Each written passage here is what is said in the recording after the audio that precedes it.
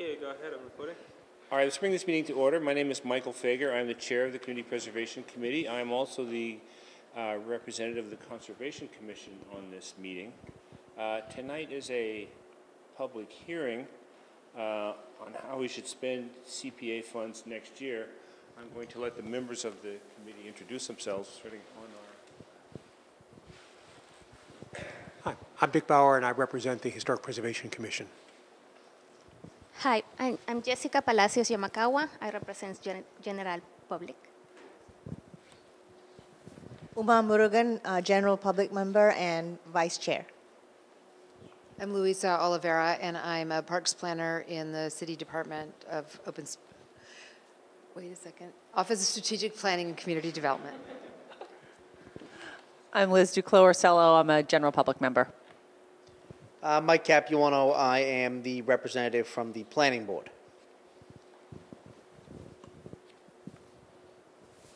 Okay, briefly, tonight's meeting is going to, as I said, it is a hearing to see how we are going to spend our funds for next year. We are going to take testimony. Well, first off, Kristen will give us an overview of the CPC plan and the purpose. Then we have invited testimony from a variety of people. They will be limited to 5 minutes. She will be our timekeeper. She has signs. When she holds up her signs, please pay attention.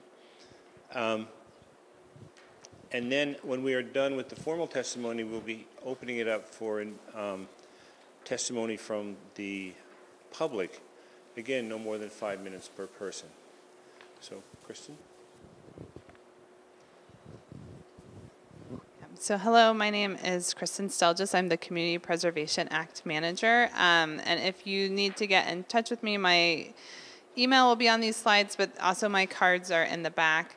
And I'm just going to give an overview of CPA so we're all on the same page and let you know a little bit about how funds have been spent to date and what the current priorities are for the Community Preservation Committee.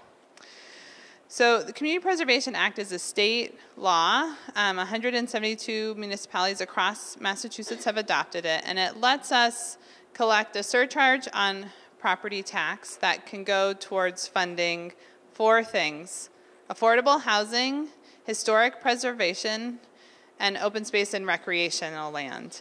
In addition to the surcharge, we can give an optional city appropriation each year to add to the funds, and then we get a state match. So far, we've gotten over $2 million in the state match to help us fund even more projects than we could otherwise.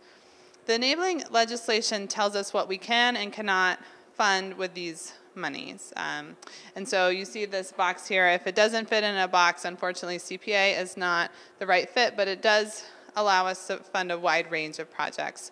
So we can acquire properties for affordable housing and new open space, historic resources, and we can preserve and rehabilitate them.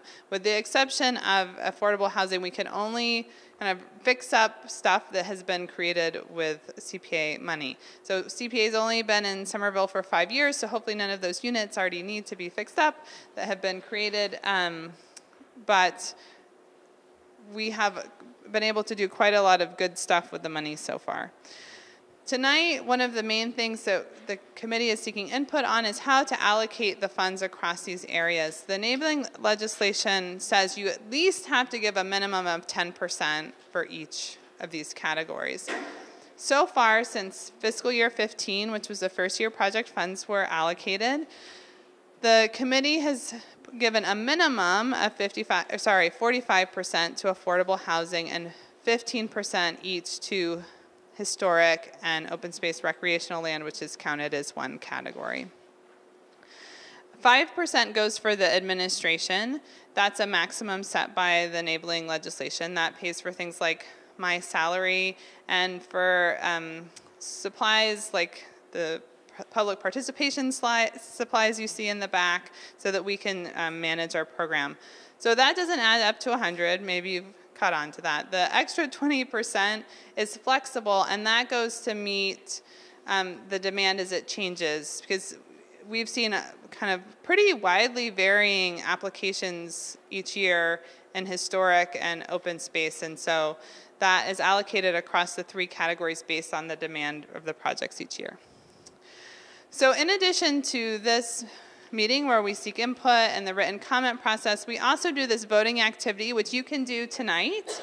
And so this is to just share with you, from the summer streets, we asked people to vote with 10 pom-poms how they would allocate the funding. And you have to follow the same rule, which you'll have to do tonight. You have to give one of your pom-poms each to housing, historic, and open space and recreational land, because that's what the committee has to do. And so you can see here that the amount that people have wanted to go towards affordable housing has gone up from 2016 to 2017 from 36% to 42%. Historic has been 22-18%, pretty consistent over the years, and open space recreation at 36-33%. And so that's, you know, people on the street, and I'm sure we'll hear from you what you guys think tonight. And in case you're now wondering, well, what has that actually meant in terms of projects so far? We're estimating next year, and this is a low estimate because we don't have a perfect sense of what our budget is going to be for next year at this point in the year, but we think there'll be about $1.8 million available for new projects. If we just did the 10% minimums in Somerville, that would mean that there'd be a minimum of $182,000 for each category, and then the remainder would be flexible. But if you look at how the funds have been allocated to date in terms of actual awards that have been made, 48% of the funding has gone to affordable housing, 29% to open space and recreational land, and 23% to historic resources. There have been 2 bonds, a $2.5 million bond for West Branch Library, and a $6 million bond was just approved for the 100 Homes Affordable Housing Project, but the debt service on those have not yet started. We anticipate they'll start next year, so that's partly why we don't include those. But you can see here on this slide what the funding looks like with the bonding included. So, and maybe, depending if the Board of Aldermen adopts the Finance Committee's report from last night, these numbers will go up because they're considering the FY18 historic and open space recommendations from the CPC this year. But we've funded with CPA funds in Somerville 42 projects without bonding, $11 million worth of projects, and $20 million if you include the 2 bonds. And this is to just show the variability and awards year to year, and this is a pretty good sense of how of the number of applications that come in, because until this year the committee has been able to fund all of the historic and open space projects that were kind of ready to be funded that they thought were worth funding, and I think the Housing Trust has been in a pretty similar place. So you can see that, so this is without bonding, that the historic projects, we had a lot at the beginning, and that's gone down in terms of requests, and not as much with open space and how that's gone up over time. And then with housing, this has really followed the funding that has been available from year to year. You can see that with bonding, because of the 100 Homes bond, that jumps up towards the end there. Oops, sorry, I went the wrong way. So if you are curious about how these decisions are made, their recommendations are made by this body that's before you tonight, and they described who they are. Unfortunately, we are losing one of our general public members this year. She's coming to the end of her term limit. So if you would like to join the Community Preservation Committee, we'll be recruiting for a new member this fall. They manage an annual application process. The Affordable Housing Trust Fund also has an annual process that they manage for the affordable housing requests. This committee sees the request for a historic and open space, as I said. And those decisions are guided by the annual community preservation plan, which we're all here to talk about tonight. So I don't want to go into the, describe in great detail what the current priorities are, but to say,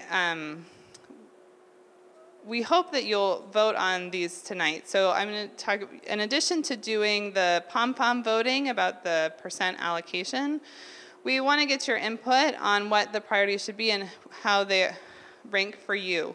So everyone has a little strip of 5 blue dots. After the testimony or before you leave, put them on the priority that resonates most with you. We have priorities generally and then in the specific categories. So generally the CPC seeks to fund projects that are consistent with the community's values, looking at issues of accessibility, sustainability, that have broad support, are consistent with the planning goals of the city, are blended and support diversity, including support to immigrants, regardless of status, and that use CPA funding strategically in these ways. And then in open space, really wanting to see the creation of new open space through acquisition, expanding access to our rivers and ensuring their health, rehabilitating according to need and expanding urban agriculture, and community housing, looking at affordability and perpetuity, expiring units, supporting mixed use and transit-oriented development, and preventing homelessness. The priorities for the Historic Resources Project category are being developed through the creation of a historic preservation plan. In the interim, the CPC is prioritizing projects that fulfill a need and that are at greatest risk of being lost. So if you have not already and you would like to give comment, there's a place to sign up on the table in the back. Please do so. And if you leave here and you say, I wish I would have said something else, please, until May 18th, we're accepting written comments, so please reach out to me. And then we can move on to the invited testimony.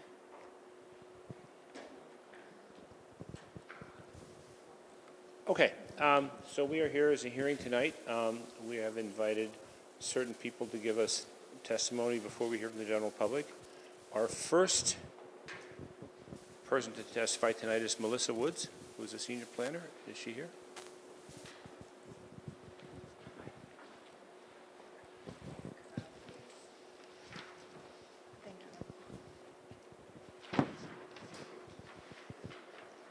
Hi, everybody. My name is Melissa Woods, and I'm a senior planner in the Office of Strategic Planning and Community Development, and I work closely with Louisa, but I'm in the long-range planning office, so you might have seen me at neighborhood planning events. My office and myself and my peer, Dan Bartman, work on neighborhood plans. So far, we've completed about 4 of them since the adoption of Summer Vision, Union Square, Winter Hill, Gilman Square, and Lowell Street Station area. So hi to the familiar faces in the room. I'm sorry, I didn't bring enough copies for everyone here, but what the CPC is looking at is a document that's available online at somervillema.gov/summervision. And it's a 6-month update that we report to the board on our progress based on the Summer Vision numbers. So the Summer Vision numbers, let me rewind real quick. Has everybody in the room heard of Summer Vision? That's the city's adopted comprehensive plan. Okay, I'm gonna read that as everyone's heard of Summer Vision, not no one. So there's some numbers that we set as targets for our community to achieve by the year 2030, and that's 30,000 new jobs, 6,000 new units of housing, of which 1,200 are affordable, 125 new acres of open space, and lastly, that 50% of new trips are by sustainable modes of transportation. And what's on the spreadsheet is that we're doing pretty well, but some of the numbers are tracking better than others. For instance, our housing and our jobs goal, we primarily rely on private development to achieve these goals through our neighborhood planning process and deciding where jobs and housing should be. We then turn to the private development to community to achieve those goals. The numbers reported here are based on certificate of occupancy, so things like the 400 or 500 unit development in Assembly Square that's in construction right now is not yet on this spreadsheet. So we're doing pretty well for our jobs and our housing goals. But the one thing that we are falling short on is our open space creation. So far, we've created 17 new usable acres of open space, and that's only 13% of our goal. We would hope to be on track with the other jobs and housing numbers are around 20 to 25%. So at least we'd want to be tracking evenly with those. And so I'm here this evening because I would like to advocate for more open space creation from the CPC. But I would like to put some caveats on that because not all open space is created equally. But I first want to give a brief overview of the zoning overhaul. Last year, I think I said the same thing, that we're pursuing a zoning overhaul for the entirety of Somerville, and that puts a 17.5% open space requirement in our transformational areas, which are Assembly Square, Boynton Yards, parts of Union Square. And that 17.5% requirement will help us fulfill our summer vision goal. But in addition, when the CPC is debating requests and applications, like I said, not all open space is created equal. So it's good to consider open space acquisition that could create, increase our existing open space number is adjacent to or our schoolyards. Acquisition that fulfills goals that are identified in the open space and recreation plan or in other neighborhood plans.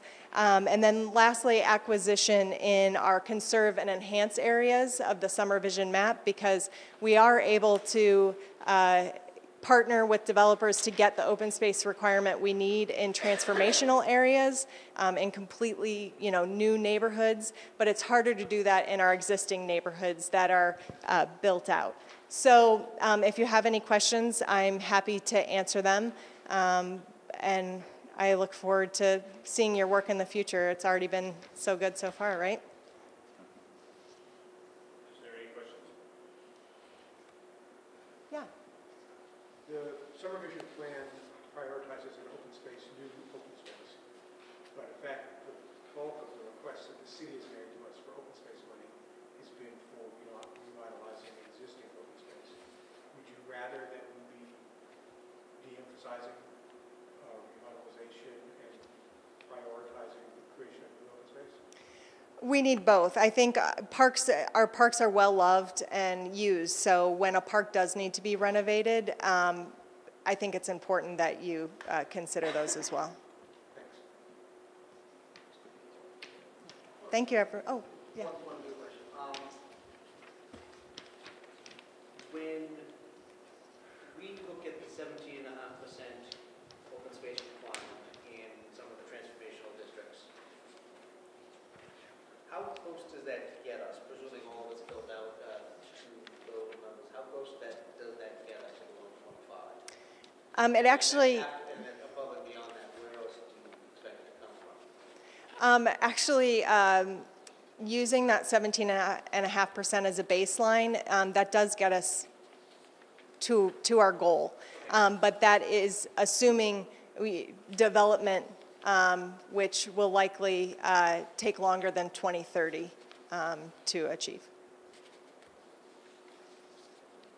Okay, thank you. Thank you, Ms. Woods. Second, we have a Somerville Capital Planning update from Emily Monet.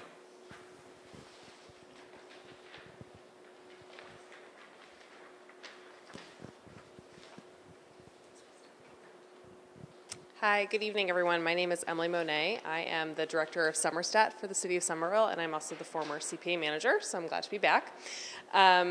So I'm here to give an update on Somerville's capital planning and how that relates with the CPA. So the city has converted to, instead of producing a CIP, a published CIP that is out of date almost the minute it's published, we now keep a live capital investment plan project list, and that's available online. The most recent version that's published is current as of October 2017, and it covers a 10-year period from FY18 to FY27.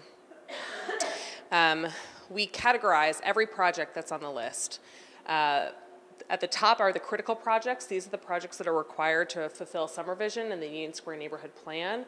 This is primarily driven by infrastructure investments. Also a new public safety building and associated issues that are needed to fulfill the Union Square Neighborhood Plan and by extension Summer Vision. We also have recurring investments. So every year the city invests in streets. We invest in more water and sewer infrastructure. We invest in building upgrades. We have legacy infrastructure needs in the city, as I'm sure you're all aware, as pretty much every New England town has. And so one of the ways that we're tackling these infrastructure needs is by every year chipping away at them a little bit with these recurring investments. Underway projects, pretty straightforward. These are the ones that are ongoing but not yet completed. West Branch Library is a great example of this, which the CPA so generally funded a portion of. Pending, this is kind of a strange category, but these are ones that are we're recommending. None of these, well, some of them have been funded by the Board of Aldermen. They all will eventually, or hopefully, will be funded by the Board of Aldermen. The pending ones are ones that the administration is proposing to elevate, so to speak. As compared to our unscheduled projects, which are, we know that these are needs, they're identified by the community, we know their priorities, but we don't yet have a timeline or a funding source identified for them yet. So these top four categories and the projects that fall in them are what we call scheduled projects. These have an identified funding source and they have a specific timeline. So these are the ones that the administration, with the support, hopefully with the support of the Board of Aldermen, hopes to undertake in the next 10 years. It's not to say that the unscheduled ones we won't do, but these are just the ones that we've specifically identified a timeline and a funding source for. So what are the funding sources? There's obviously the general fund. The debt service for these projects could be paid out of the general fund. For our water and sewer infrastructure, the debt service will be paid out of the water and sewer enterprise funds. Of course, there are grant sources like CPA and MassWorks. We received a $13 million MassWorks grant to fund infrastructure work in Union Square. And then there's the debt exclusion for the Somerville High School. So if you just look at the general fund and you just look at scheduled projects, in the 10-year period, we're proposing to fund $213 million worth of projects through the general fund. So that means $213 million transformed into debt service payments will come out of the general fund. So that's mostly made up by the critical projects. A big chunk of that is a proposed new public safety building, since the existing one in Union Square has to be relocated and doesn't currently meet our needs. There's the reoccurring investments that I talked about, which, while relatively small on an annual base, add up to a lot over a 10-year period. And again, those are chipping it away at our legacy infrastructure needs. The underway, that's quite high because that includes the $50 million payment that we're making towards the Green Line extension, which is obviously expensive, but money well spent for our community. So the city has a policy to keep general fund debt service payments below 7% of general fund expenditures. And excuse my error, this should say expenditures here. So over the 10-year horizon, if we were to undertake that $213 million worth of project costs and transfer that into debt service payments, we do reach that 7% benchmark in about FY26. Now this is a projection. A lot will and can change here. You know, the projects could change. If we get more grants, you know, the team, especially in OSBCD, is avid about applying for grants like MassWorks, which can have a dramatic impact on the numbers here. But as you can see, these scheduled projects are currently projected to eat up most of the city's bandwidth for debt service over the next 10 years. So that means for our unscheduled projects, which have been referred to as unscheduled but not unloved, these are important projects. A lot of them are could be open space projects. It's not that we're not going to do them. We just have to be creative in identifying funding sources for them, and the CPA is one of those. So I'll leave it there, but I'm happy to answer any questions that folks have. The $230 million some odd dollars that we're looking at for the scheduled projects over the next 10 years, how much of that can you estimate would be available to be used by CPA funds? I have to think about that. I'm pretty sure the answer is none. Okay. Yeah. So you're looking at... So this is primarily streetscape projects, building projects, maybe some of the historic aspects of any building projects, but it's a small portion. It's a small portion. So That's right. project? That's right. What was it? What was the total number of the unscheduled? It's really hard to estimate what the unscheduled projects cost because they're unscheduled. We only have really rough cost estimates for them, and I wouldn't want to quote a number here. Yeah. Yes. You said the city has a ceiling of 7% debt service. Does that include CPA loans? That does not. Is that a hint? Nope.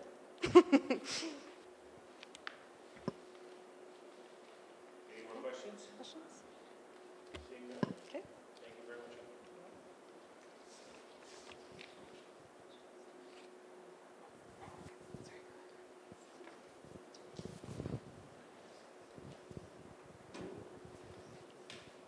Next, we have Danny LeBlanc from the Somerville Community Corporation.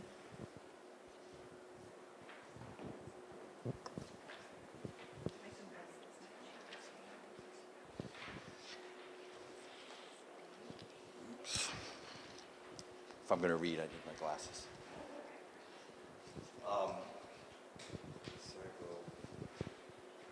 Okay. Just for the recording. Okay, great. So thank you for the opportunity to testify about the critical need for affordable housing in Somerville. I'm often asked these days, what do you mean by affordable housing? So I'll offer up these 3 key ingredients that make for housing that we should count as affordable. 1, the affordability requirement is reflected in a deed restriction and any other legal documents that pertain to the property. 2, that affordability restriction is for at least 20 years and preferably in perpetuity. And 3, that the housing in question is designated for a specific income band of the community that we can agree is otherwise unable to attain housing in the community that they can afford. While there's much talk in Somerville about longtime homeowners renting affordably to their tenants, in fact, my wife and I do that with our 3 family, I want to clarify that such situations do not constitute affordable housing, because while such housing might be affordable today, it can literally be unaffordable tomorrow due to a sale or another decision made by the owner. Another fact about affordable housing, which sounds almost too simple to state, but I find is often not understood, there is simply no affordable housing that does not involve public subsidy to make that housing affordable. At least not by the definition I'm offering, which constitutes affordable housing that our community can count on for many years going forward. How much money does it take to make housing affordable? There are really 3 factors at work in determining that question: the cost of acquiring the land, the cost to acquire and rehab an existing building or to build a new building, and the income level of the households that the affordable housing is intended to serve.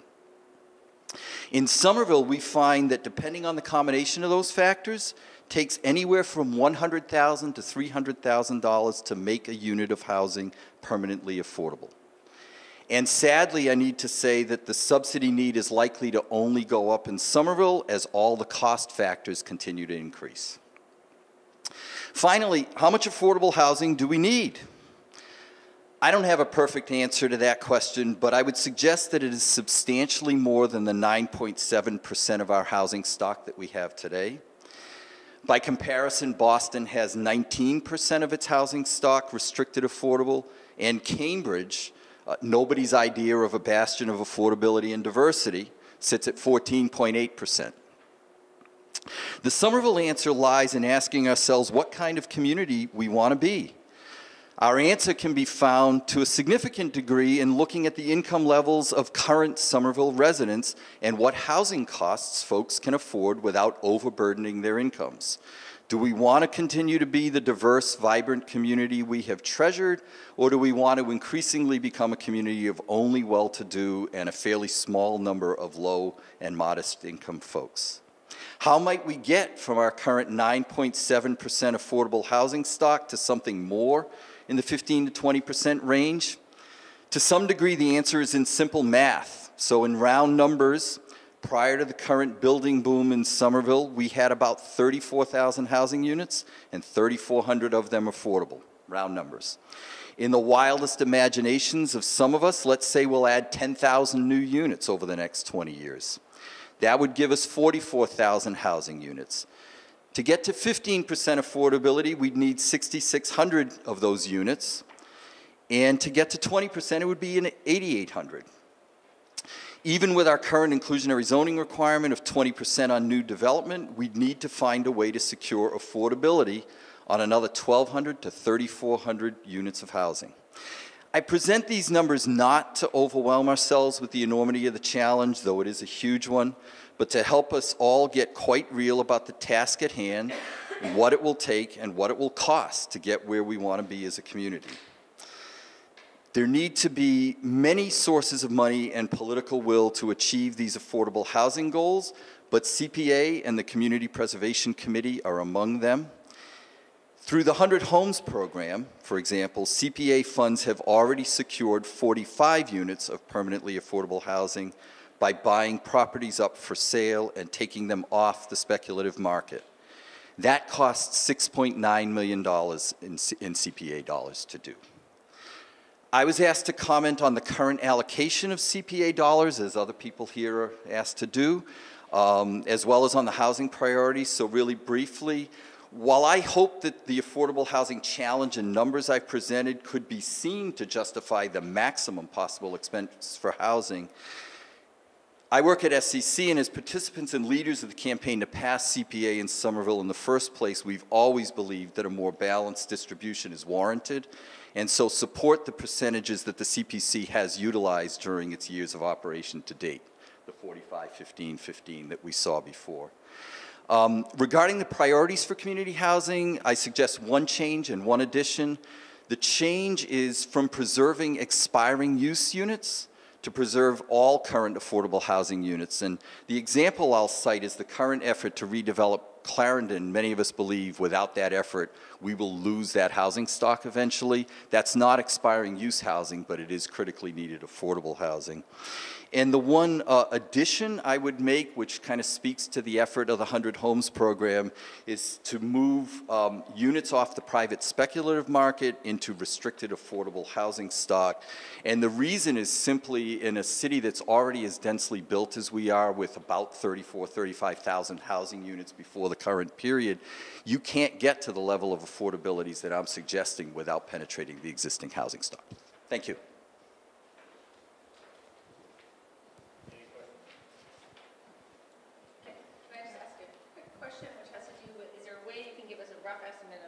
Units as it relates to, I don't know, persons more affordably housed, right? I mean, the unit, I guess, you know, we're talking about units, but when you use the word unit here, are you using that to refer to, you know, a one-bedroom unit counts the same in your accounting here as a four-bedroom unit? Just trying to get a handle on that. The answer is yes. What I can tell you is that there are no less than one-bedroom units. So, for example, no single-room occupancy units or studios. And I could get you a hard count on the numbers of units with each category of bedroom size. I don't have them with me. Yeah, I think what I was just trying to get at, just for my own numbers in my head, is in terms of population growth. I mean, Somerville at a certain point also has X numbers of people who live here. Right. So when I'm looking at numbers, 1,200, 3,400 units, that could be housing 1,200 people, or it could be housing 5,000 people. Yeah. Is there a sense of where you want to you know, the rough math today would say that there's, you know, something like 2.2 per unit of 2.2 people per unit on average. So you can do the math from there. Okay.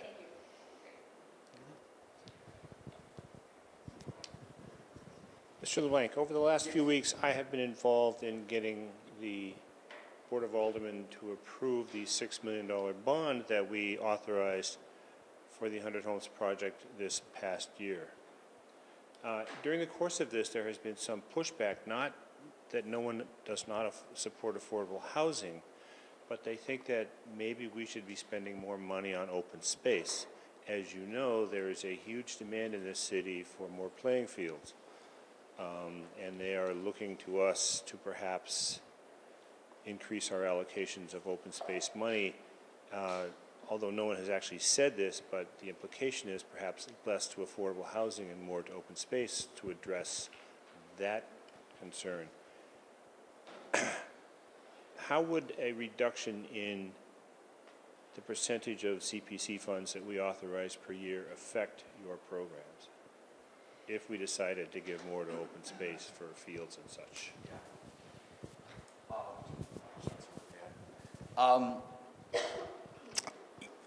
You know, I guess the easiest way I can answer that is to simply say we, and we're not the only entity that does affordable housing, so the Somerville Housing Authority, for example. Collectively, we would simply be able to do fewer projects and fewer units of housing. I think that's the simplest way to answer that. And I appreciate the challenge that you face, and as a community, you know, you can tell by my numbers, you could put all the money into affordable housing and we'd still have a huge uphill climb. So I appreciate choices you've got to make. I think I'm offering support to continue the 45-15-15, and you might look to spend more of the 20 on a priority like open space if there's a felt need and some really good projects coming there, or historic.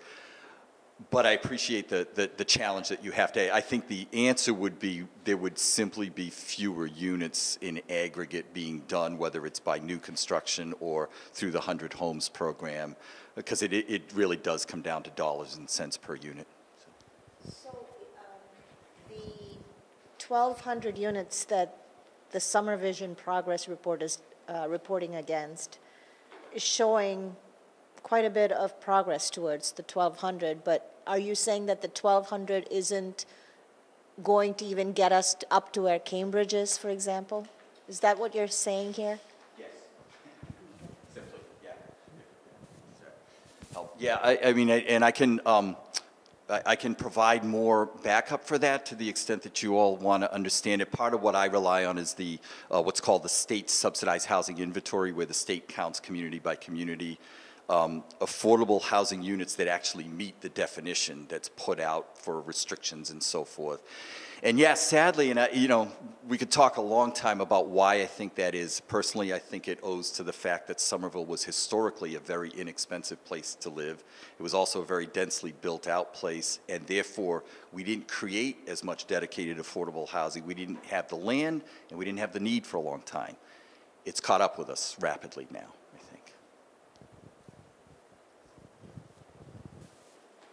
No more questions. Thank you, Mr. LeBlanc. Next, we have Mary Cassio from the Affordable Housing Trust. Thank you. Hi, everyone. Yes, Mary Cassio, lifelong resident of Somerville. I grew up in the nunnery grounds, East Somerville, which East Somerville remains the most affordable section of Somerville, but each day I listen to stories from patients, because I work at Cambridge Health Alliance, from Uber driver, taxi drivers, or anyone I encounter about how they lived in Somerville, but they can't afford to anymore. And I was one of those kids growing up that we were very poor, and my mother was a single parent. And so my grandmother owned a 3-family home, and that's the only reason we were able to even afford to be in Somerville. So for 30 years, well, 29, next year will be the 30th anniversary of the creation of the Affordable Housing Trust Fund. I have served on the trust fund. It's been my pleasure. And like Danny, I have a 2-family that I got from my daughter, and I keep that unit so unbelievably affordable, as my mother does, who wasn't able to afford to buy a house until she was in her 60s, and I had to co-sign for her. So I tell you these heartfelt stories about knowing what it's like to deal with affordability. But also, when we do some analysis and study of our patients who most frequently visit emergency departments, 8 of the 10 most frequent visitors in Cambridge at the hospital, but also here in Somerville, are people who are homeless. The housing is the most important social determinant of health. And while it feels good, and I also talk to people about what's more important, at what point it will be enough, being under 10% is modest. Cambridge is a much more affluent city, so it can afford to do the 80% maybe from its allocation from CPA funds, but it has resulted in a higher percentage. We really are losing the diversity that we all value in our city, and so it's of huge concern, and hence my being here to advocate. I appreciate the community service that you do. I appreciate that you've made the funds available to the Affordable Housing Trust Fund. But I'll tell one more story, because I think people relate to stories more than just numbers. And Danny did a great job. And yes, the innovation we did with the 100 homes is tremendous. It gave us the biggest boost of affordable housing. But we don't have the funds to do the next 45. But my neighbor's house went on the market and was on the market for less than 1 week with 19 bids that went $500,000 over the asking price. That is what we are facing every day, and that's why Somerville is changing so drastically. Thank you for this opportunity.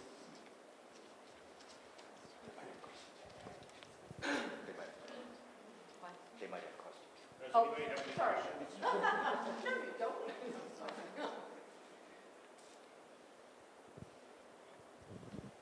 I do.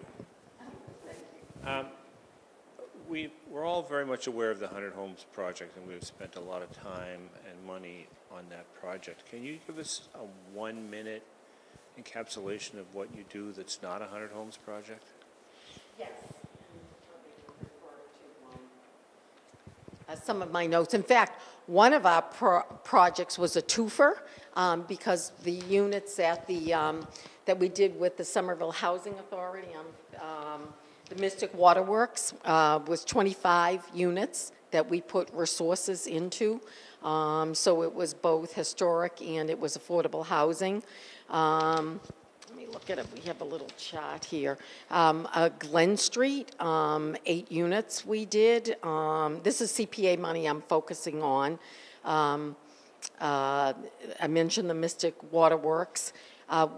Besides units themselves, we do rental assistance programs preventing people from becoming homeless, which is such an important piece, too, for preventing growing the problem. We've done a project with Shot Stop, which is for young people in the city of Somerville, resulting in 9 units. Let's see, any others that... I'm looking at my colleagues that I may have forgotten, but if it gives you a flavor, early on, we did work with Respond, we did work with, I believe, the Somerville Home. So, and it's interesting because the CPA has enabled us to do so much more. You know, I mentioned it will be our 30th anniversary next year, and I think the CPA resources have nearly doubled what we've been able to do, but the need, as documented, continues. Sorry for the long answer. I have another question. If we did add a priority, an additional priority to move units off the private speculative market, what does that mean, and what are the mechanisms that you might think of to use to do that? Considering yeah, prices are just going up and up and up. that's right. I actually think the 100 Homes has been the most innovative way for us to actually acquire. And I do think we've used an informal network of people committed to the community that we have in Somerville, the diversity in Somerville now, that it's not all about a profit, which is hard to ask people to forego. But if you care about the whole community and not just yourself, I think sometimes there are those trade-offs. So I think 100 Homes has been wildly successful. I can't think of a substitute that could have the kind of effectiveness at this pace, but there are other housing people here that might offer something. Can I just ask a quick follow-up question, which is, hearing you talk briefly about how, my understanding is some of the funds from CPA have been used to provide some subsidies to keep people from becoming homeless, and I'm just, and I hate to ask this, but thinking of, you know, what are the trade-offs that might people within the affordable housing community be willing to make if there was a priority towards using those monies to take things off the speculative market? I'm not asking you to give a clear answer. I'm thinking through how we, with the resources we have, you know, would that be something for a few years folks who are doing this work would be willing to do? Maybe reallocate. I mean, this is like, you know, it's an untenable situation, and It isn't. You hear Sure. a lot about putting this kind of a focus. Yes. Those amounts are very small. Okay. Very small, and it's someone from the city said it so nicely that it's hard to say because both are so necessary, but I think all of us would say that if we can prevent adding to the problem, because usually if someone's getting evicted from their unit, it's likely you're going to spend more money on their next unit. But you don't see it as necessarily being a trade-off, it would really just be, that's what I'm hearing. I'm hearing that you feel like you could do. It's such a modest amount that it wouldn't even enable us to get another one house for the 100 homes with everything we do on the prevention side.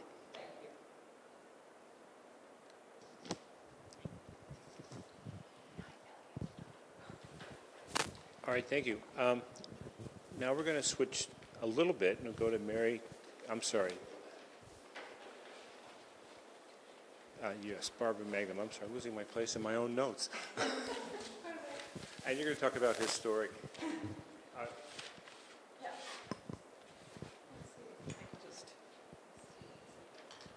advance here. Okay.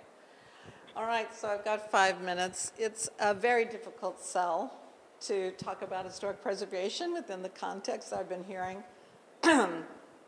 How can you say historic preservation, you know, should get more money when you've got people who are homeless, right? In my own family, I have a sister who's possibly homeless, getting there, and another one who lives with my mother. And so I understand this very much, but I am also here to say man cannot live by bread alone, and that you have to have inspiration, you have to have your roots and everything else. And so I put together this little 5 minutes PowerPoint that I hope will just be kind of fun for you all and help you understand my great passion about preserving things. Okay? So we'll go through it rather quickly. I know this is self-explanatory. We have a very rich history here in Somerville. However, I would also like to say that history are stories of people everywhere. Everybody's got a rich history. So, but we have a very nice one if we preserve it. This is a very sad situation, Danny, that I hope may come forward for historic preservation funds. Everyone knows that Somerville was kind of agricultural there for a little bit, and then, you know, from 1870 to 1930, it went from 15,000 to 104,000 people. Most of the housing stock is from that time, and I think in terms of affordability, even an average homeowner has difficulty with the costs of maintaining a house in Somerville. So, beauty's in the eye of the beholder. This is Ed Gordon. He's a historian who we have lead a lot of tours around the city. This is his favorite house. It really depends on, you know, your point of view. Here's a house I wish we still had. The Timothy Tufts house. It was on Elm Street. It was from the 1700s. It was demolished after 1904, and it must have been considerably after because Evelyn Battinelli remembers her mother crying when this came down. However, here we have one that is preserved. hoping for the best and preparing for the worst. So we have lots of proverbs here for, for now. And you can see this is St. Joseph's steeple before it was hit by lightning and burned. That's what happens to most of these steeples. Now the ones that you see are often of metal. They're not of wood. And here it is. Fire takes a huge number of historic preservation, properties. So it's something to consider. Hoping for the best and preparing for the worst. I think that could be the mantra at Somerville Museum. And also hoping for the best is accessibility, which we've gotten funds from the CPA for. Once upon a time, having that enjoyable time looking back. No place like home. Crying over spilt milk. Yeah, this is the barrel house. We have the bullfinch staircase from it at the museum. What's done is done, the Civil War. Or is it? I just bring this up because these are maps of the United States showing all the Confederate statues and other statues that are being taken down all over the country. The old library. This is the view from Bunker Hill looking into the Mystic River, and Somerville's on the left and Medford's on the right. I think of the tombstones as little breadcrumbs of history. And we can't forget, here's the memorial Soldier and Sailors Monument of the Civil War, dedicated in 1909, or can we? I want to mention, here we have it, not looking in the best of shape. Here we have one, and I don't know if you can see, but it says, "We can't forget." But for everything in my mind, it looks completely forgotten. And here is the playground, which is very strangely mixed in with this entire thing. A very interesting idea. George Santayana, I love this. This is for World War I, just for you buffs. Van Gogh, looking at the Marne 100 years ago, the Marne today. The monument, device, and a window.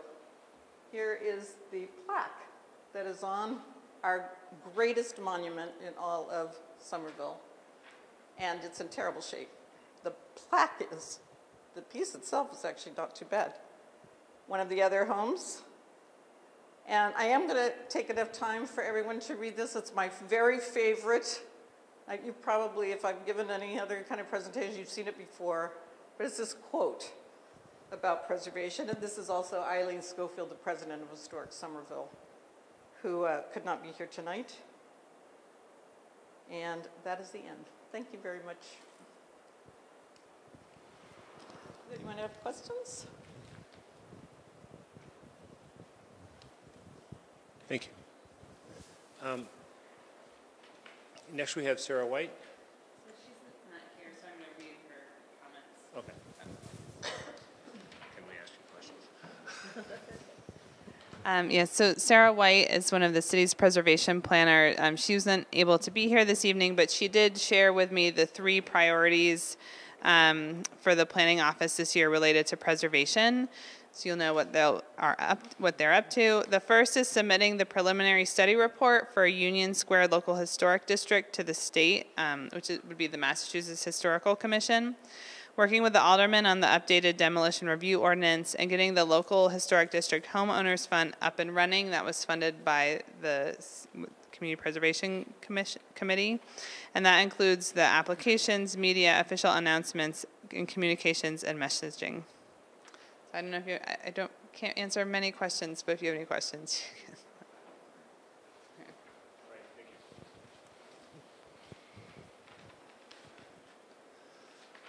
All right, next, shifting to open space, we have Renee Scott from Green and Open Somerville.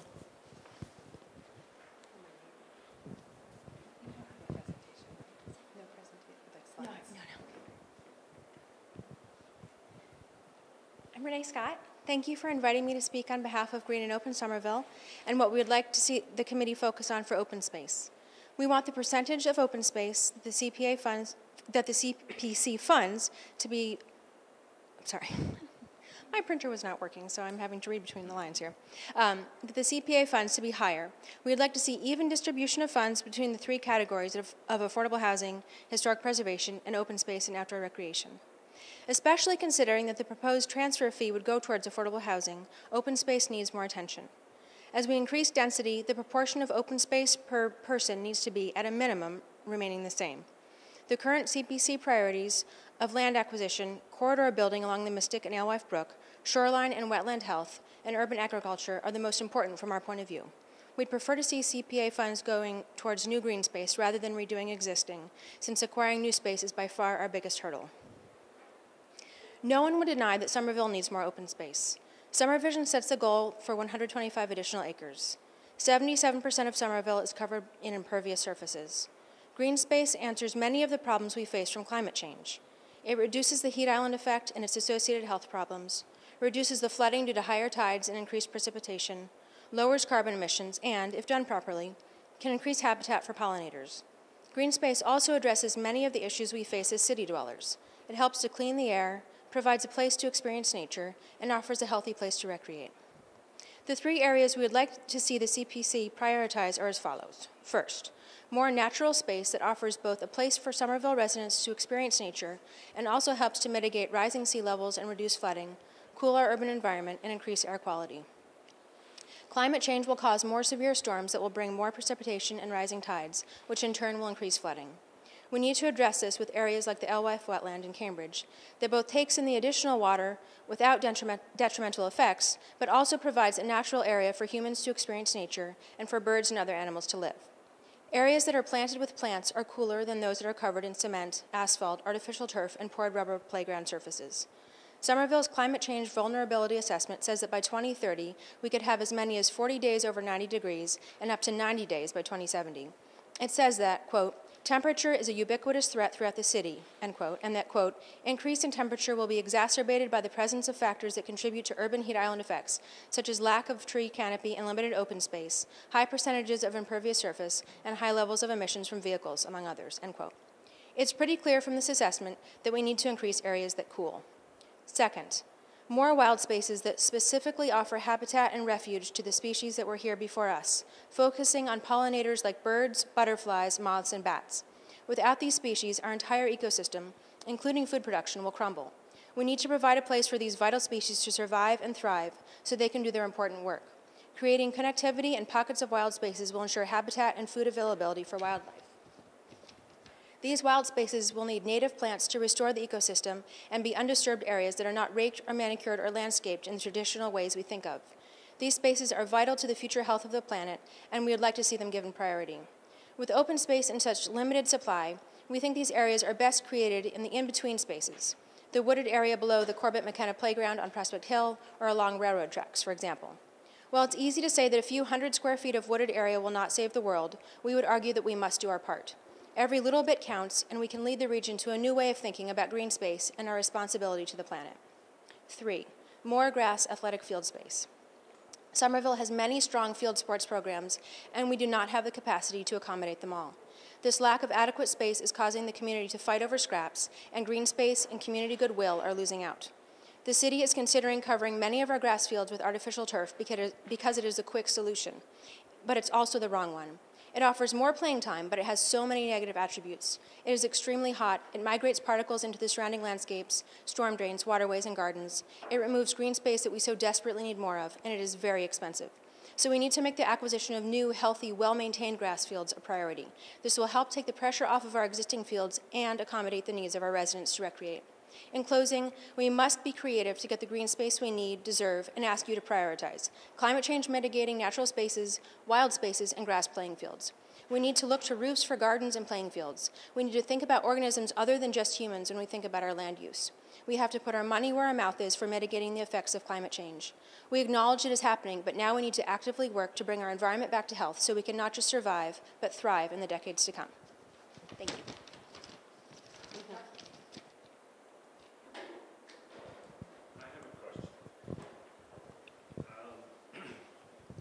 Of your 3 priorities, Can you explain to me the difference between 1 and 2, more natural space and more wild spaces? In many ways, to me, those are the same thing. Yeah, they definitely can be the same thing. I think in a city that has such demand for any space that we have, the difference between 1 and 2 is that 1 would be more for like the Cambridge wetlands, where humans can go in there and hang out, and animals are there, and when it floods, it can handle the flooding, and then which could also be a native area. But I think these specific wild spaces would be really focused on the health of pollinators, and people, I don't think, would be prevented from going in there, but it would not be encouraged. It wouldn't be an easy access. It would be the wooded area below this playground I mentioned, where if you happen to go in there, you can, but it's not an open access. It's not ADA accessible. It's not any place that is known to the public. So it would definitely be more focused on non-human animals than human recreation. But you know, most of those are going away. The space behind this high school is being cut down. I know, that would have been a lovely space for our wild spaces idea. You know, the woods along Green Line are being cut down. I know. I know. I know. So all of those things are going away. I know. Yes. Green space is definitely low man on the totem pole. Low person. Thank you. I actually, just if you don't mind, just quickly, I just want a quick follow-up on this very particular point about the possibility of wild spaces along those rail lines. I happen to be in a butter to said rail line, and my issue, I'm just going to put this out there because I'm curious with your thoughts on how we could be creative about this, that we actually have, we will be losing some old growth canopy trees as a result of the Green Line extension coming through. And I say this only because I've been really kind of spinning and thinking about, is there a way for the city perhaps to do some negotiation? And I'm just kind of throwing this out there, and I'm curious if you all have thought about that as that Green Line happens. Is that part of your thinking? I mean, I'm a homeowner, but frankly, I'd rather give part of my land to the city to create wild space than like, I don't know. Like, I'm in all these conversations about what's happening with the last 10 feet of my property. And I'm kind of, I don't know, I'm just kind of curious. Is that something you all have thought about? And is there something that you think that the CPA could be useful? Since you brought it up as a specific example, I'm curious what your thinking is. Yeah, I mean, I think one thing we've definitely talked about would be having some sort of land trust where the city would have funds available. So if a lot came up for sale, or if you were made an offer for the 10 feet of your property or whatever, that there would be some money to buy that would then become public property and could be turned into these spaces. Yeah, no, I was just curious what your thinking was Yeah. on that. Yeah, I mean, I think CPA funds would be a lovely, to contribute to that, yeah. All right, thank you. Next, we have Luisa Oliveira from Parks and Open Space.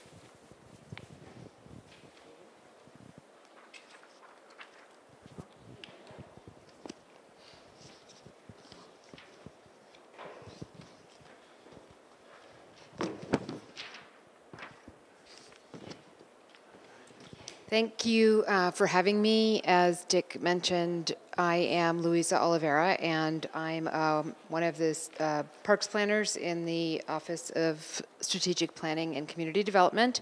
And I'm talking a little bit about an update on the state of open space in the city. As you know, we don't have very much of it. We are the densest community in New England, and we have about 158 acres. Much of what I'm saying, by the way, can be found in this lovely document, the Open Space Plan, which is all online and is very chock full of data. I encourage you to look at it because it is the guiding document for 2016 to 2023 on open space. As I started to explain, we have 158 acres, which has gone down a little bit from our last open space, not because we actually lost acreage, but because the data, the way to measure the open space has become more accurate. So of that, the city owns 57 acres, and that's about 37%, and 12% is owned in private ownership, and then 51% of it is owned by the state. And those are the large parcels like Foss Park or land along the Mystic that belong to the state. 158 acres in total in comparison to what Summer Vision sets out for a goal of 125. It is our goal is, and considering we own 57, our goal is quite ambitious. Presently, the cost for acquiring 1 acre of open space is $2 million, and for design and construction of an acre of open space is another $2 million. So we're talking about $4 million per acre for new acres. The problem is not even the money, but that these spaces don't really exist because of our density. So we're really at a position where our open spaces are very, very much loved, they're very contentious, and they're very well used. If you look at the open space plan, section 8 and 9 detail the goals of what the city is setting out to do in the next years, and they echo much of what we talked about today. The number one goal, of course, is acquisition, and we haven't made great strides on this, as Melissa mentioned, but it's simply because, one, those parcels don't come up to acquire, and two, they don't exist. We would love to create 4 more ball fields, whatever the covering of them is. Regardless of that, we don't have a 1.3 acre site that comes up frequently. The second condition, because our spaces are so used, are to look at the spaces that are in poor condition and renovate them. And coming to the top of that priority is some of our schoolyards, because of the fact that they both serve the community, the population in the school, children, and because when they're not used as schoolyards, they become an open space for the community around it. And then the third priority really is to continue to support recreation and health. And that, again, as we mentioned, is important in terms of the fields conversation that we're having in our community, because there is very much a crisis, not enough hours to let our young and not only youth athletes, but other athletes recreate. So I encourage you to please have a look at the open space and recreation plan, because it has a lot of the data that allow us to have a kind of another level conversation about open space. And I thank you for recognizing the challenges that we have and for supporting our open space projects. Any questions? Oh, I have a whole minute. My question will take a minute. So we were talking with Melissa and Emily about the development of the new spaces, the 17.5% that we aspire to in some of the transformational districts. You were just talking about the difficulty of acquiring new parcels and the cost of acquiring new parcels. How do you square that with the idea that a lot of the new open space in the city will be generated by private development versus what we're funding for the acquisition of new space through here? I think that generating space through private development is one of our biggest tools for acquiring new open space, but I also think as a public space advocate that we have to be very careful and intelligent about the quality of those public spaces. And I have been working with the zoning planner, Dan Bartman, on, there's a whole breadth of knowledge about POPs, because this idea, privately owned public spaces, has been around for a long time. There are a lot of studies in New York City of how, do they read as public landscapes? Do you feel like you have to go and buy a meal or a cup of coffee because it's in this area that feels like development? So I think the next step in that is trying to really come up with guidelines and guiding the development so that we assure that we have the types of quality spaces and that they read as public spaces. And, you know, this is a trend. We are trending to privatize a lot of public amenities. So I think that it's something that we have to be very careful about in Somerville in general. I appreciate that answer, because one of the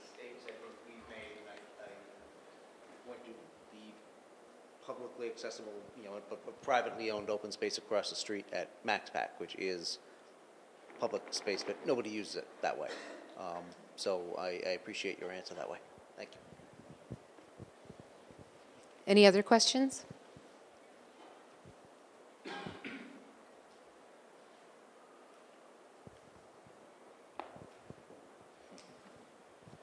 Thank you, Louisa. All right, that concludes our prepared testimony. We're now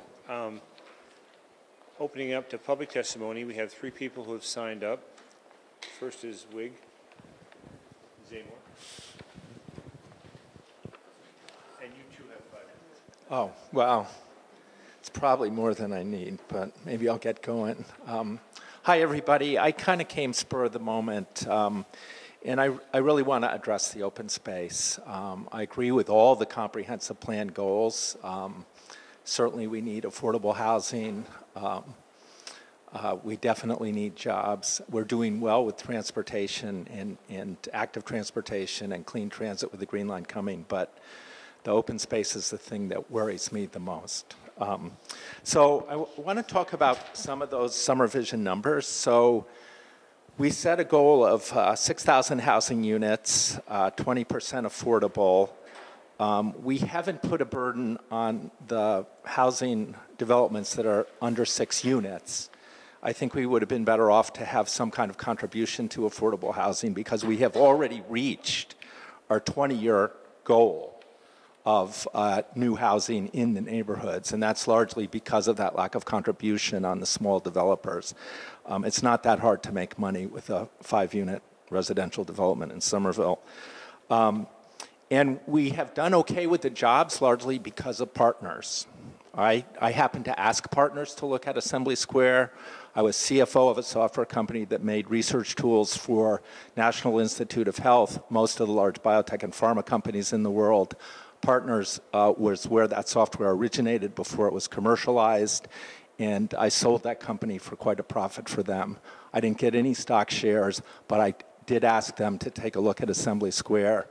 I wish they had built out in the street and block grid like the rest of our city center areas, but I'm glad we have the employment there, and we started to have some research and science and computer and tech employment in Somerville. By bulk numbers for the state, we are first in residential density, we're first in housing density, we're first in multifamily density. Chelsea's pretty close behind us. Nobody else is close. Our comp plan numbers expect us to grow our population by 25%, so we will maintain our population density lead. We are last in the state out of 351 cities and towns with regard to open space per 1,000 residents. If you use hard numbers, we have about 1.5 acres per 1,000. If you use generous numbers, we have about 2 acres per 1,000. There is no health or design standard I have seen which suggests you have a healthy city if you have less than 6 acres of open space per 1,000 residents. And that was what the BSA used when we were doing the master plan for the South Boston waterfront 30 years ago. We used 6 acres per 1,000. Boston has between 7 and 8 acres per 1,000, so they do meet that standard. And that was the goal for future development in Boston. We also are last in the state with regard to our jobs shortage per square mile relative to residents. So we are short jobs housing balance by over 5,000 jobs per square mile, by far the last in the state. Cambridge is first, which shouldn't surprise you. Cambridge has more than 6,000 excess jobs per square mile relative to residents. So our affordable housing crisis here has nothing to do with Somerville. It is a terrific place to live. But it is driven by the fact that Boston and Cambridge each have twice the number of jobs per resident of the regional and state averages. They have 800,000 jobs and 800,000 people. They are short housing for at least 800,000 people in Cambridge and Boston, and that falls across the border onto Somerville. So I just would urge you to try to urge the city, thank you, we're going to have to reach outside of Somerville to meet this boundary. We don't have the funds. And I'm sorry Melissa isn't here. I think she and Dan have been doing a terrific job writing the zoning. That's going to continue in discussion for the next year or so. I happen to have been Melissa's master's thesis reader at Tufts, and she's a terrific city employee. Our large transformative area developments are not going to supply anywhere close to half of the open space we need. So 17.5% of the land areas in those areas are incredibly short of the need for the city. And just to take Union Square now, because that's what we've been focused on lately, we have our housing and jobs goals require 7.5 million square feet of residential, 7.5 million square feet of commercial space for jobs. So 15 million square feet, just take one or two sentences. It's 15 million square feet of new building, 125 acres. It's pretty simple math. You need an acre for every 120,000 square feet of new building. So with 2 to 3 million square feet of new development just in US 2's area, you would need all of 19 to 20 acres for open space. That's more land than they have.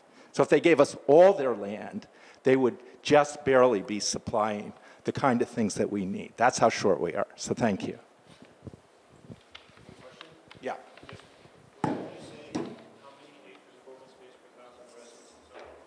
We have 1.5 to 2 by my math. It depends. If you use the state's hard numbers, it's closer to 1.5. If we use our numbers, it's closer to 2. Yeah, thank you. Okay, next we have Lisa Davidson.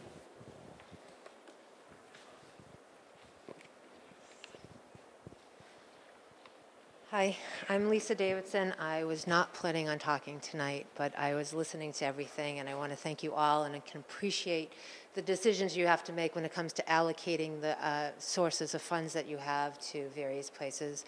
I love Somerville. I've grown up in Somerville. I am one of the people that had to move from Somerville to buy my own home. Looking at the buildings in Somerville, I love the history of Somerville. It really is one of those things where I'm driving down the street and I go, oh, look at that building. I love it. But I'm talking tonight because of the affordability in Somerville. I work for the Somerville Homeless Coalition.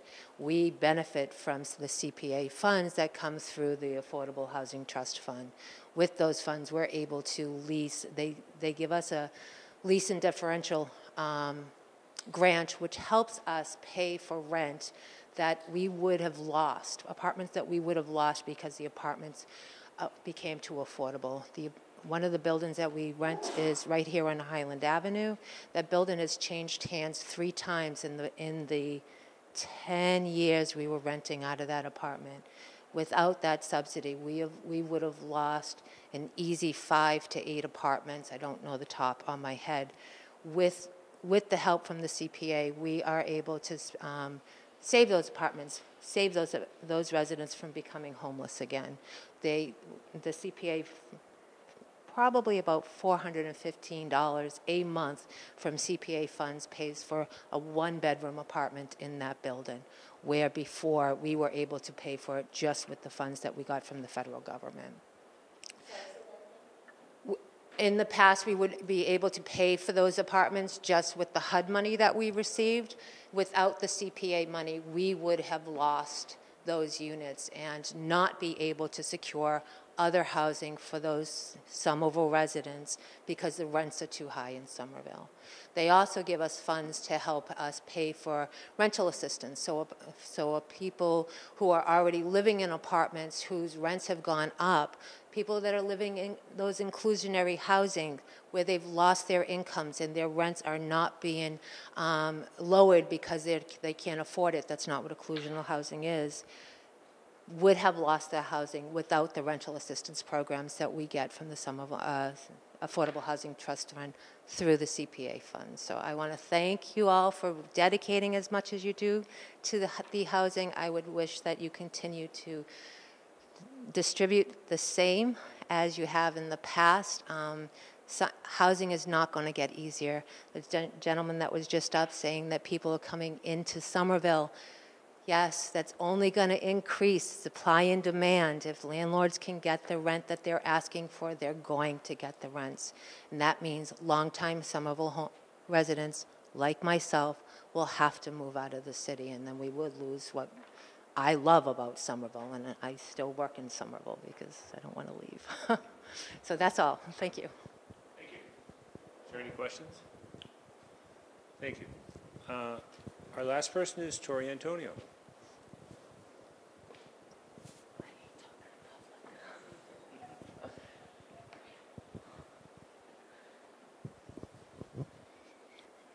Hi, I'm Tori Antonino. I'm with Green and Open Somerville, and thank you for letting me speak. I got some numbers from the website that didn't seem to be the same of the ones you showed, so I'm sorry if these are not accurate, but this is what's on the website. So to date, we have, from the CPA, we have $12,051,000 and $532.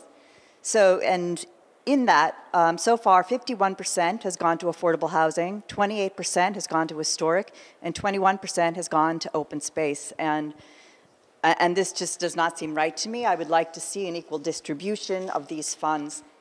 And I know that affordable housing gets top billing, but I want to say that the affordable housing, they have the SCC, they have the Somerville Housing Authority, they have the Affordable Housing Trust, and they have 20% inclusionary.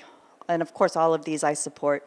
And soon they will get the real estate transfer fee, which is a 1%, which I think right now it's estimated to $6 to $9 million that will be going towards affordable housing. And again, I support that 100%. But I really think right now we need funds to purchase more land, and you are going to be, the CPA and the CPC, we are going to be asking you to provide some of these funds. We desperately need them. People make up a city, and the diversity of people make up a city, but we need a quality of life that will come with our open spaces and our green spaces and our recreational spaces that we just don't have right now. And I think, at the same time, in asking for more money from you, I think we can be more creative in how we spend that money and how we develop our open spaces. For instance, there's a group called the Community Outreach Group, which is a nonprofit design company. So it might take $2 million to redesign a space if we, go out to contract and have a professional person design it. But if we reach out to a nonprofit group and have the design be part that's a community design that is could be for free, that would be a way that we could better spend the funds that we get. So again, investing in new spaces is what we really like to focus on. And other ways that we can get creative in how we design our spaces, our community, having the community do the installation and a process of a park that was funded by CPA funds, the Morse Kelly Butterfly Garden. We start work on that next week, and it's going to be done by citizens, and it's a small, it'll be the Butterfly Pocket Park, and I hope that that will be an example of how $13,000 will be spent in, to very economically fund a space. So as Renee spoke eloquently, we need our green spaces for our health. We want to see money invested in recreating our ecosystems. The reason we're in a climate crisis is because we've destroyed our ecosystems, and that goes to how we plant. We've planted with non-native plants, and you might not realize this, but non-native plants do not support our local pollinators. We are in pollinator decline and pollinator collapse.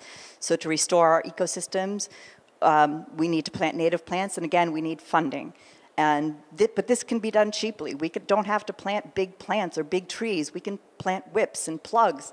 And we're having a native plant sale at the Growing Center on the 13th. I hope you all come. So again, I would like more funds allocated to open space and recreational land. But as well, I will step up to the plate, and I will find more creative ways that are more economical in how we spend that money. I also, I think we need 17.5% is not enough in the zoning. We'll be advocating for 30% at the very least in transformative development areas, because more needs to come from private development. And yes, so I hope to continue to work with the city to get creative about how we spend money. But again, we ask you to please dedicate a higher percentage to the open space and recreational land. Thank you, guys. Tori, do you have any kind of spaces in mind for the city to purchase as open or green space? Well, I have a neighbor's plot that I'll be working on this summer. And it's two lots. I guess it's undevelopable right now. She has to redraw the lot lines, and I've been looking at that space. But I was told that since it's so close to Prospect Hill Park, that the city would not necessarily be interested in it. And I understand, because we want to have, a better distribution and have open spaces that are, where people need them more. But yeah, I have a plot of land. That's right. It's a two plots. It would make a perfect pocket park. Again, I'll be using that space this year to propagate plants, and hopefully have a whole bunch to give to the city in the fall.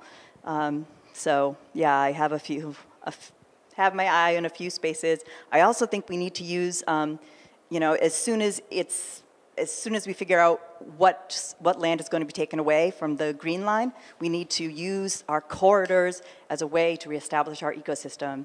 So I think that's going to be a key way that's going to help the pollinators come back. So when we do plant our native species in our parks and in our streets, and encourage homeowners to use their land to start restoring the ecosystem, again, which is going to cool the city and is going to help with mitigating flooding, and you know this.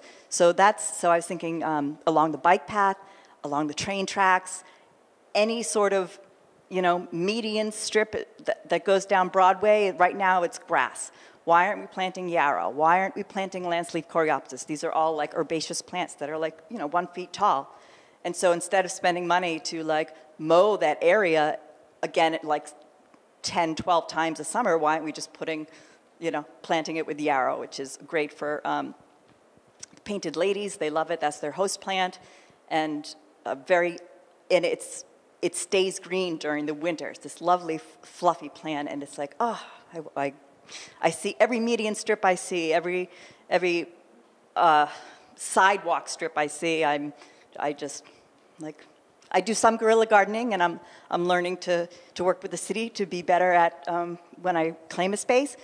But again, those spaces can be used, and vertical spaces can be used as well, along fences, along sound barriers.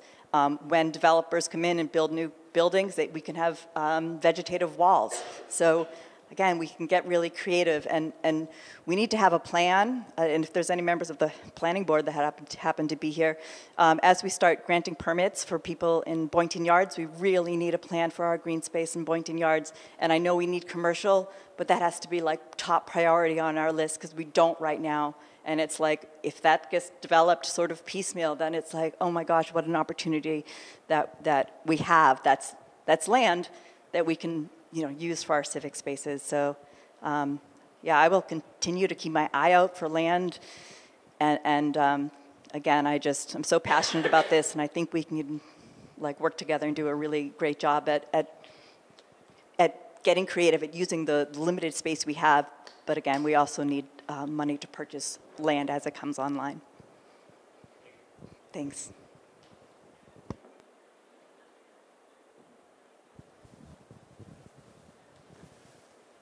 All right, if there's anyone else who'd like to offer any testimony?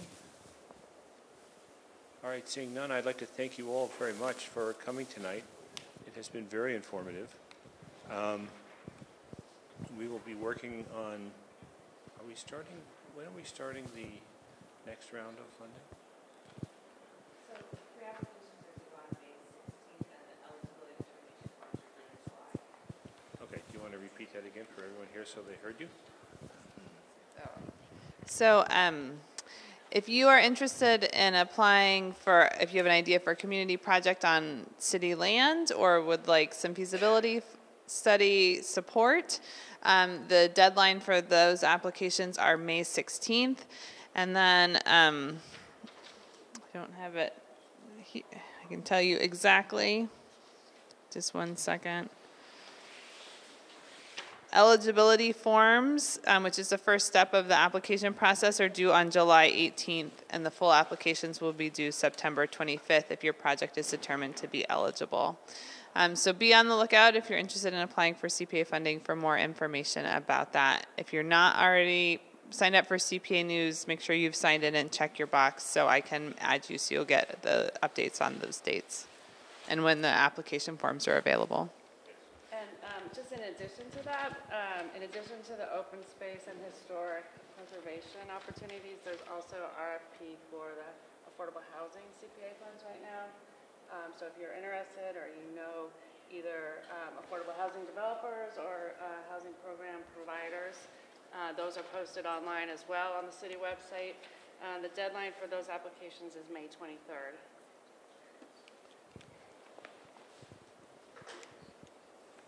All right, well, thank you very much. This brings to close the formal part of our meeting. I know, I was about to. In order to formally adjourn this meeting, we need a motion to adjourn. Do we have all in favor? All right, thank you all very much.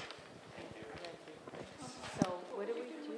What do you do with our document? Okay, yeah, so there's two more opportunities to contribute to our discussion. One is take your dots. If you don't have some, there's some in this cup. And stick them to the priorities that are most important to you around the room. These are the existing priorities. So you can stick them all in one or spread them out. You have 5 dots. And if you think a priority is missing, write it in. And if you want to do the voting